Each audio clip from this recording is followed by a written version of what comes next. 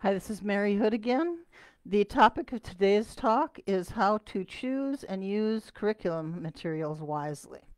Now, my PhD actually is in the area of curriculum instruction. And the first thing that I want to mention is that a curriculum is not necessarily something that you buy that's all prepackaged for you, comes in a big box. All right. A curriculum is simply what you teach and to some extent in what order you teach it. In education, they often refer to this as a scope and sequence. All right. If you're interested, most public schools have a scope and sequence somewhere in their materials, and they may or may not be willing to share that with you. But again, if you're becoming a homeschooler, you want to take control of this yourself and decide for yourself, especially in the elementary years, what scope and sequence you want to use, what curriculum you want to do, what subjects you want to teach, and all that. Of course, within the confines of whatever is required by your state law. Um, it may seem easiest at first to just pick up one curriculum, get everything from one publisher, have it all set out for you, in some cases even somehow be under somebody else's direction and so forth. But trust me, in the long run, that's not the easiest thing to do. What happens too often is when you buy something that's all from one spot, and then supposing it just doesn't work, either for all the kids or for you or just for one of your kids, and you wind up possibly wasting a tremendous amount of money. And then, of course, the tendency is to say, well, I spend all this money, I've got to use it. So you just keep on using it, even though you wind up feeling like you're flogging a dead horse, and it's just not working. So my biggest recommendation is to you is that you don't need to go buy a whole bunch of stuff all at once. You really don't. There's nothing that says you have to have this entire curriculum all thought out and prepared the first day of school. All right, so you really don't need to, and it would save you a lot of money and quite a bit of frustration, I think, if you would just ease into it a little bit. And if you absolutely feel like you want to have a little bit there prepared for you right at the beginning, stick with one or two subjects or something. With me, it was typically math. Especially in the elementary years. In the elementary years, seriously, assuming the public library is open again, they are in my area. I hope they will be in yours soon, if not already. You can do practically your whole curriculum, if you will, at the public library. Lots of good reading books. Social studies and science, lots of good, what Charlotte Mason calls living books, at the library you can use for things like that. The one thing that I found that I always had to have something maybe pre-made, if you will, was math. And that may be different from you. For you, maybe that part will be easy for you and you feel like you have to have something in science or something else. But for me, it was math. But I often found that if I just stuck to what I knew the kids needed to learn at their particular level, I could often get, cute little sticker books at a dollar type store, and just as effectively as some textbook from some curriculum manufacturer. If you are choosing math materials for young children, make sure that they're sticking to basics, and not succumbing to whatever fad happens to be popular right now. And of course, at the time I'm doing this, it's still the Common Core in many areas, which is really essentially an educational fad. And so what you want to do is stick to something basic and make sure that they either have or you build in plenty of real life or manipulative type experiences. And keep in mind that manipulatives don't have to be expensive plastic things either. They can be Cheerios, M&Ms, popsicle sticks, just something that the kids can actually use to do some of the problems with before they're trying to do them on paper. If you're having trouble with math, I have a little booklet, one of my little booklet series called Taking the Frustration Out of Math, that you might find helpful at some point. Again, right now, those things are not available anywhere except through me. My email is mary.e.hood@gmail.com. If you're interested in that, just let me know. I've got plenty of them here. All right, so if I was doing my own workshop, I would not even be doing goal curriculum choice yet, because I think that you really should be thinking through some of your assumptions about learning first. You should be setting some of your own goals. You should be helping the kids set some goals. You should be getting to know them and their learning styles and everything. And if you do all that and put off buying some of this curriculum, you do yourself a great favor. All right. If you don't, you're going to wind up wasting some money. I can guarantee you it.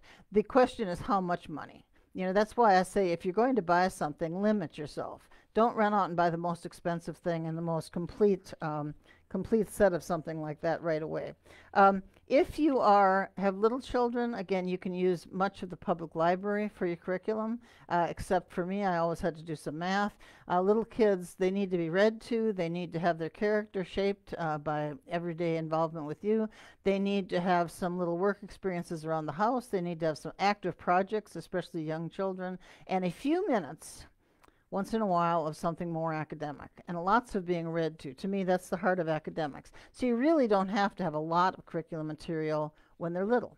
By the time they get to high school, typically you're going to feel the need for more curriculum materials. Some things could still be done without them, especially if money is an issue and the public libraries are open. You can do all of literature using good books at the public library, and all you have to do is talk to the librarians. They'd be happy to help you pick out things that would be typically taught in the high schools, or things that maybe the high schools aren't teaching, but that are good quality literature experiences.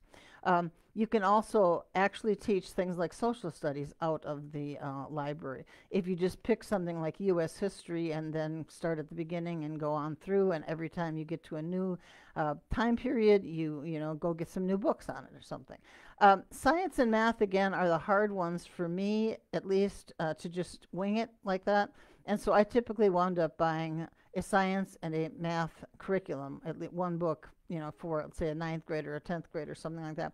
But again, you may find that stuff comes easy to you and that you need something else, all right? And if you just buy a couple books, you're not going to be wasting gobs of money if it's not working for them. So how do you know what's going to work for your kids? Well, you just have to ask yourself a lot of questions, You have to begin with asking yourself, is textbooks the approach I want to use? And again, at the high school level, you tend to use more, no matter who you are. But textbooks, I have a lot of Charlotte Mason influence in me, and if you're not familiar with Charlotte Mason, I recommend you read the book For the Children's Sake by Susan Schaefer Macaulay. That's a real good place to start learning about her. But textbooks are written by committees.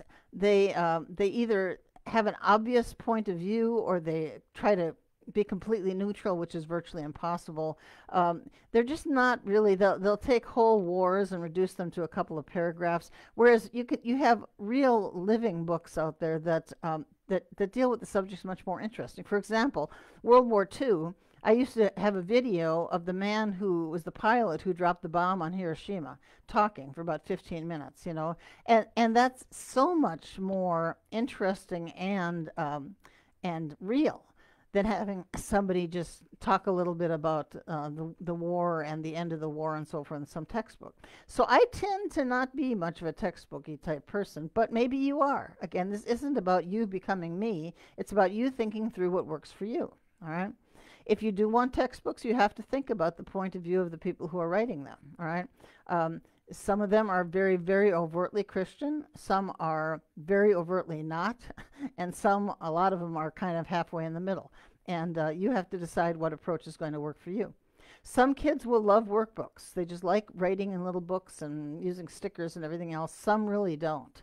Some are just outdoor, especially little boys, climbing the trees, running around type. And a lot of those you have to do a lot more projects. And things like science, and building birdhouses and doing gardening projects and going to the zoo and all that sort of thing. And for that type of kid, just a little bit of maybe sit down work every day, not a lot, and also being read to. To me, that's the heart of education, especially in the early years, So you just have to ask yourself, and of course, these answers don't come quickly. It takes time. Obviously, you know your children, but you may not know your children educationally right now. You may not totally understand their learning styles or how their learning style is going to interface with your teaching style and so forth. So that's why I recommend that you don't get a lot fast. All right. Now, the question, of course, is where I'm going to find them. And the answer is everywhere.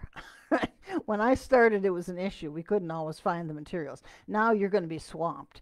Every friend you have is going to tell you what they're using and tell you to get that. And then there's going to be used book sales with all sorts of tempting things. And then once they open up again, you've got the yearly curriculum fairs where you can be so overwhelmed if you just walk in without having a clue what you're doing. And that's why I say it's so important to think through your own educational ideas. And after a while, you'll start figuring out what works for you and what doesn't, what works for each of your kids. So that when I walked into a curriculum fair after the first couple of years, I would know immediately to walk past certain booths because they didn't have things that I wanted. And I would also know that one of my boys, if given a little bit of money, which I often gave each of them a little money when I went in there, one of them would head straight for the book and just buy lots of books, reading type books, interesting books. Another one would go to the science vendors and buy little science kits to make and so forth. So gradually you'll figure out what works for you, but the first time you go to one of those things, prepare to be totally overwhelmed, all right? And leave most of your money at home. I always say, if you pick some vendor's brain a lot and you see something that they have there, please don't say, well, I can get that cheaper on Amazon. Remember, these people are mostly small mom and pop businesses that need to survive if we want to have this kind of help out there for us. So be prepared to spend money at the booths that are really being helpful to you, but also be prepared not to spend everything and not to purchase some huge curriculum. And to the extent you can, have your kids join in the process of selecting materials, because the more they join in, the more likely that they're going to wind up wanting to use it when it's all said and done. Now, so you've got your curriculum all lined up, and now the question is, make sure that you use those curriculum materials and don't let the materials use you. In other words, you can speed up, you can slow down, you can omit entire sections, all right? You can add in things, all right? You can do virtually anything you want to with those, and don't get hung up on the issue of grade level. That's the whole idea of assumptions again. It is grade level doesn't mean that much in homeschooling. So don't think, well, I have to finish this entire book in the second grade because it's a second grade book. Well, if you're needing to slow down, then maybe the next year you start up with there, and maybe halfway through the year you'll switch to a third grade. The point is, use them. If something's inappropriate, get rid of it. If it's, in other words, if it doesn't fit your beliefs, and if the whole thing isn't working at all, be prepared to trash it, or more appropriately sell it at some used curriculum sale later on. But the whole idea is not to get locked in, not to spend gobs and gobs of money right away picking all this stuff and then finding it doesn't work for your family, and then feeling that because you spent so much money you have to use it anyway. Right? And again, it'll all come a lot clearer as you get to know your kids and as you get to think through the assumptions you're carrying around from your days in public school or private school or whatever, and setting your own goals and letting those drive you, and then getting to know your children as individuals. I'll be doing workshops in this format, talking about assumptions, talking more about goal setting. I mentioned them briefly in another one I did, and also I'll do one on learning styles, all right? But obviously I'm not the only game in town. You can find out about this other places too. Anyway, please share this information with your friends. Subscribe to the Facebook channel, if you will. I mean, to the YouTube channel. There's a little red button down there on the bottom. I tend to be a minimalist, so it's just a tiny little red, not a huge thing that's flashing all over your screen, but there is a subscribe button down there, and I'd appreciate if you subscribe it, not only so you can see these, but so that it will help me to increase the potential for other people finding it when they search. So the more subscribers, the better. I'm up to about 42 right now. I'm shooting for 100 pretty quickly so that the search engines will pick it up better. And of course, if you're not already in it, please join our Facebook group, also called Relaxed Homeschooling with Mary Hood. And a lot of my books, you can see some of them back there on the shelf: The Relaxed Homeschool, The Joyful Homeschooler, The Enthusiastic Homeschooler, my newest one, The Relaxed Homeschooler Rides Again, the one with me on horseback, and so forth. A lot of those you can find at the public libraries. That latest one with me on the horse, that's only available right now on Amazon. And one of these days I'll get a website back up. But if you can't find something of mine again and you want it, just contact me directly. I certainly have copies of everything here at home that I can send you. And that's it for today. So I'll see you tomorrow. Have a good day.